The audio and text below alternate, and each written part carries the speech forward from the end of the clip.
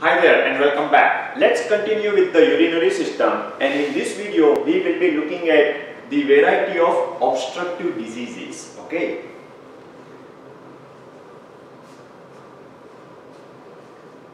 The obstruction to the flow of the urine may occur at any point in any part of the urinary tract.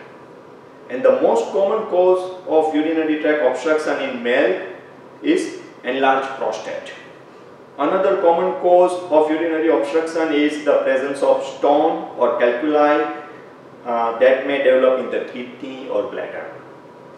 Remember, the kidney, the ureter, the bladder and the urethra, the entire urinary system, and we are talking about the variety of obstructive diseases. Another common cause of obstruction is as I just discussed, the stone that may develop in kidney or bladder. Then you may have a chronic urinary infections, increased urinary calcium, increased uric acid, medullary sponge kidney that we reviewed at one of the prior video, right? These are the common causes of kidney stones. I like this slide because it gives the ureter, the bladder, the urethra. You may have a congenital, the locations. It could range from kidney, ureter, bladder, urethra, calculus, chronic infection,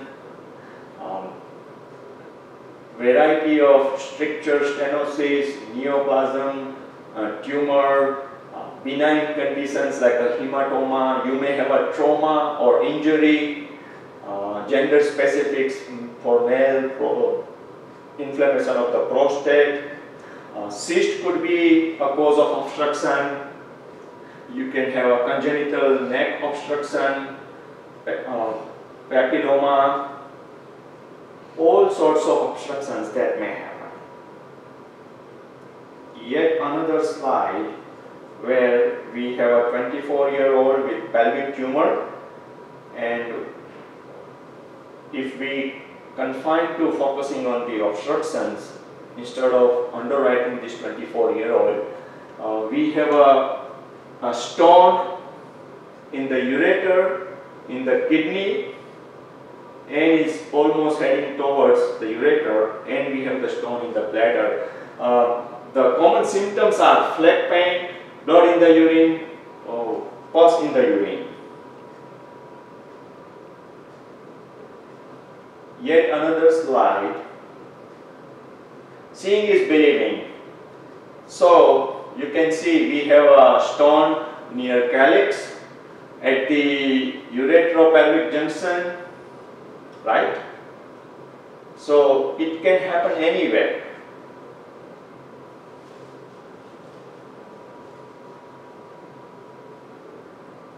Now you may also have a lower urinary tract obstruction, and here in this slide we can see that what is going on.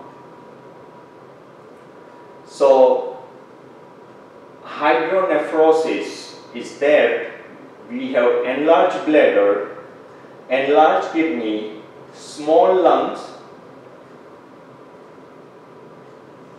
that can lead to, and there are fancy names given to different syndromes, but just focus on the overall picture that it could lead to the obstruction to the flow of the urine from the fetal bladder. And what can be the causes? Those are all put down here. For the lower urinary tract, and there are data to support this, that the common contributors are the bladder neoplasm, urethral strictures, calculi or the tumor, BPH.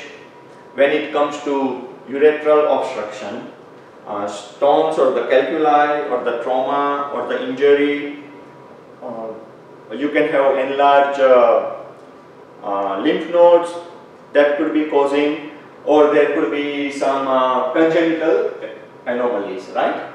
And for the kidney, these two are the typical players, the stones and the polycystic kidney disease according to one survey.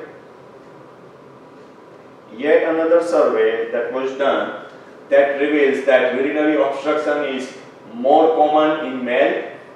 The causes in males are generally intrinsic, while in women they are extrinsic. Congenital anomalies of the urinary tract are generally obstructive. So the focus is congenital. In adults, the acquired obstruction can occur. So you may develop eventually, although it may not be congenital. And the causes, of course, it differs depending upon whether you are a child, male, gender specifics. So because we said about the intrinsic and the extrinsic, so you can have a stone, tumor, clots, inflammation, that could be intrinsic.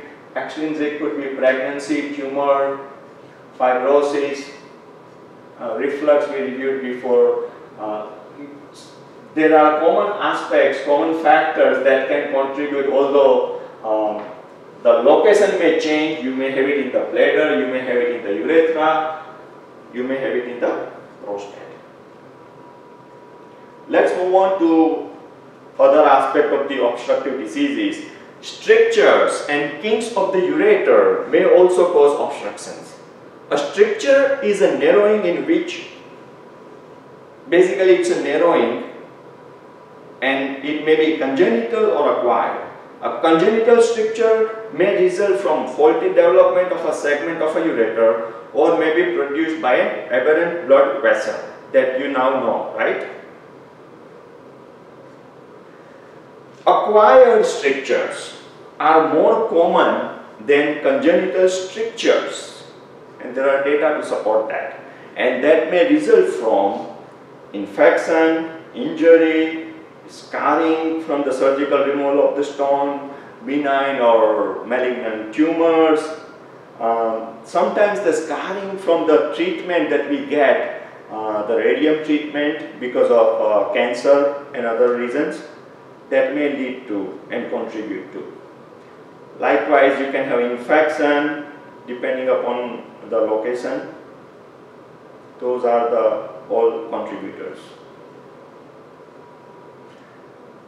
Statistically speaking, there are data to support that patients who have malignant tumors that cause urinary tract obstructions have a poor prognosis. And makes sense, right? For other causes of the stricture, the patient's prognosis depends upon the duration of the stricture, degree of distension of the kidney resulting from the stricture, and the feasibility of operative corrections. So doctors put together and correlate all these aspects to arrive at the right course of treatment, just like the underwriters correlate all the aspects of the profile of the particular customer or the insured to make the best possible offer, right? So that's all I have on this video. There are a lot other aspects to cover. I will see you soon. Take care. Bye-bye.